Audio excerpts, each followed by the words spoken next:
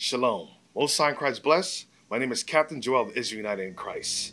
Today we're going to unveil the mystery of the SIDDIS of India as well as the SIDDIS of Pakistan. There are many questions that our people ask globally concerning the oppression of black people worldwide. Tazina Kambrani, a member of the Sindh Assembly and Pakistan's first female MPA for the SIDDI community, stated, "People of African descent are being oppressed world over. They are being dehumanized, but black people are also humans. This cannot be stressed enough. Black people, including our communities who live in Pakistan, are being punished for an apparent sin we did not commit. We are being punished for our features, for the way we look, for the color of our skin. We're being punished for something we did not choose." When you read the book of Deuteronomy 28, the King James Version original Bible, it states, "But it shall come to pass, if thou wilt not hearken unto the voice of the Lord thy God, to observe to do all his commandments, and his statutes which I command thee this day, that all these curses shall come upon thee and overtake thee." Blacks globally, which have been scattered throughout the world through the Indian Ocean slave trade as well as the transatlantic slave trade, have suffered the curses of God, losing their identity, their culture, language, loved ones, have been the victims of oppression, racial injustice, and discrimination. As we progress through this series, you will see the SIDDIS of India as well as the SIDDIS of Pakistan fit the curses as the true biblical Israelites. In the book of Deuteronomy chapter 28 verse 16, it states, "Cursed shall thou be in the city, and cursed shall thou be in the field." When you take a look into the history of the SIDDIS, they once ruled in the Shashin state, which is in Gujarat, India, having their own coat of arms, stamp paper, currency, and army. Today, the SIDDIS now reside in the forest or even live in impoverished conditions in Goa, Gujarat, Karnataka, Maharashtra, and Telangana, where they are discriminated against, also subjected to a lower caste system. Like the SIDDIS in India, the SIDDIS in Pakistan suffer the same fate. The SIDDIS in Pakistan, which inhabit the Sindh, Karachi, and Balochistan, face color discrimination, unemployment, and are forced to live in the ghetto towns in the south of the city, where drugs and armed businesses are rampant and are even many economic opportunities, which leads to poverty, illiteracy, and takes hold of the residents. The Merriam Dictionary definition of ghetto: a quarter of a city in which Jews were formerly required to live. This curse fits the so-called SIDDIS, Hapshis, and Kafirs of India and the SIDDIS of Pakistan today. Now let's take a look at curse in the fields. The SIDDIS and the SIDDIS in slavery were forced to pick up indigo, sugars, coconuts, cloves, pemba, and grain. Today, the SIDDIS that own their small plots of land work for an upper caste family as their main source of income, provided areca, nuts, as well as rice. In the book of Deuteronomy chapter 28 verse 17, it states, "Cursed shall be thy basket and thy store." The SIDDIS haven't experienced the wealth of India's economic boom, but it has suffered with high unemployment rates, usually earning a daily wage of 50 rupees a day, which equates to about 62 cents US currency, even though they've been promised by India's government guaranteeing them jobs and education. In Haggai chapter 1 verse 6, it says, "Ye have sown much and bring in little. Ye eat, but ye have not enough. Ye drink, but ye are not filled with drink. Ye clothe you, but there is none warm. And he that earneth wages to be put into a bag with holes." The SIDDIS and SIDDIS businesses, access to farm equipment, and boats for the fishing business have suffered because of the curses God placed upon them for the disobedience against his laws. Deuteronomy chapter 28 verse 29. "And thou shalt grope at noonday as a blind gropeth in darkness, and thou shalt not prosper in thy ways." The SIDDIS and SIDDIS, who are the children of Israel in the Bible, have been trying to find their true identity, but have been walking blindly while the truth of who they are sit right before their face. Even though the SIDDIS and the SIDDIS have assimilated into Indian and Pakistan culture, they speak their language, dress like them, and have even practiced their religion, the SIDDIS still do not prosper as a people.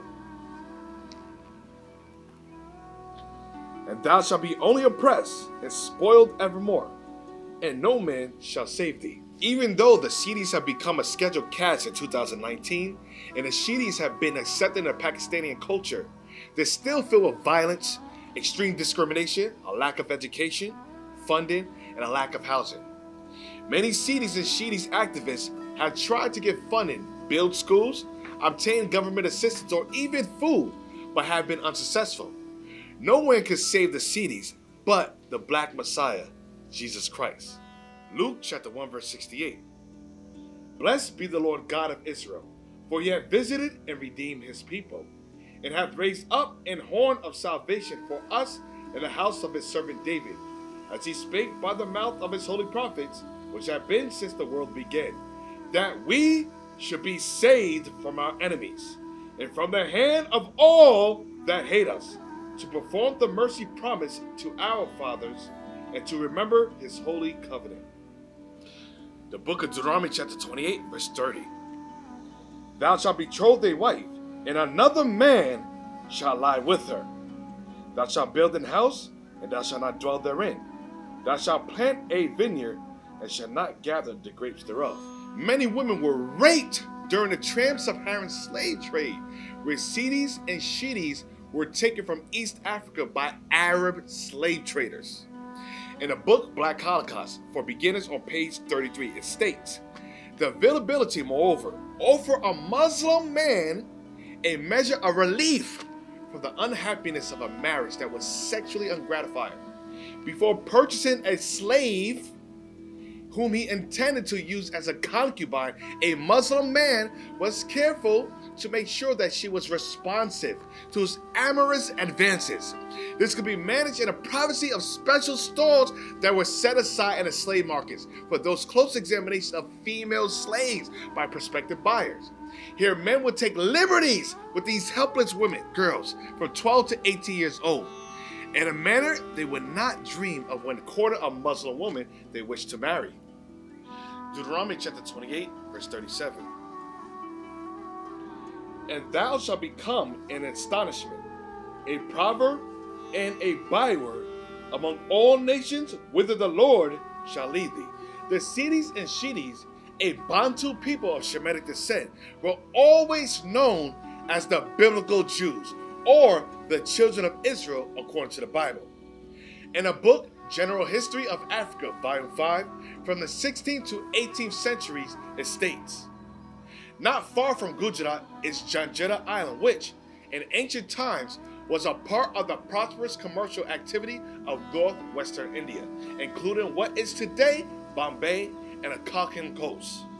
If local traditions are to be believed, the SIDDIS of Janjira descended from the Africans who arrived from Gujarat in 1489. These were black Jews, descendants of African slaves who had left Cochin and Kerala in southern India.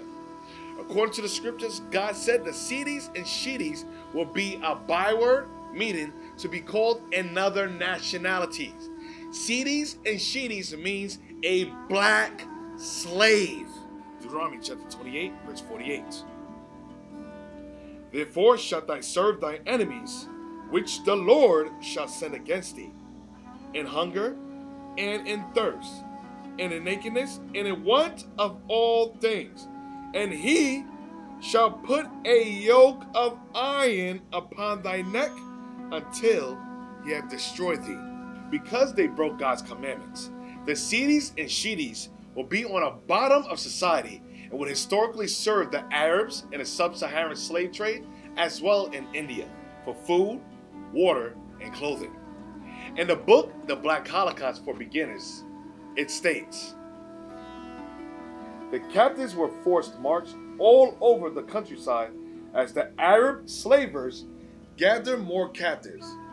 Young men, women, and children of all ages were bound by hand, either with hemp or leather, which grew tighter as time went on, and by neck yokes to each other, and forced to walk for hundreds of miles through dense forests, savannas, mountains, and waterways. Deuteronomy chapter 28, verse 64. And the Lord shall scatter thee among all people, from the one end of the earth even unto the other. And there thou shalt serve other gods, which neither thou nor thy fathers have known, even wood and stone. The SIDDIS and SIDDIS, according to biblical prophecies, will be scattered throughout India and Pakistan. There, they will be forced to accept Hinduism, worshiping multiple gods, Christianity, which is the wooden cross, and Islam, which represents the Kaaba stone. Deuteronomy chapter 28, verse 68. And the Lord shall bring thee into Egypt again with ships, by the way whereof I spake unto thee. Thou shalt see it no more again. And there ye shall be sold unto your enemies, for bondman and bondwoman, and no man shall buy you. Do the SIDDIS and SIDDIS fit this curse? Let's see. The Black Holocaust, page 40. Over the 7 centuries, from 900 to 1600 AD, of the early Arab slave trade, hundreds of thousands of Africans died in crossing the Indian Ocean between Tanganyika, Kenya, and Zanzibar. Arab slave ships carried 200 to 400 captive Africans, jammed together either on an open deck or below the deck with no regard for sex or age, for sanitation or food quality. The trip could take 1 day to reach Zanzibar, or it could take 2 weeks. Either way, there was not enough food and no health support. So the loss of African lives averaged about half of the original human cargo. So I'll say it again. So the loss of Israelite lives averaged about half of the original cargo. So you tell me, are the SIDDIS and SIDDIS of India and Pakistan just African slaves, or are they the chosen people of God, the children of Israel?